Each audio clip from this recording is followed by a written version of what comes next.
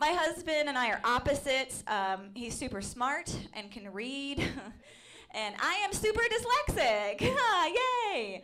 And whoever is responsible for the way we spell the word dyslexic is an asshole.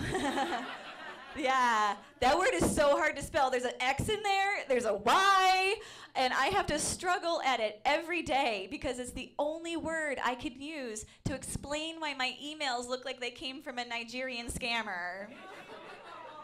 I know, right? It's terrible. If you want to keep a secret from a dyslexic person, just turn it into a hashtag and post it on social media.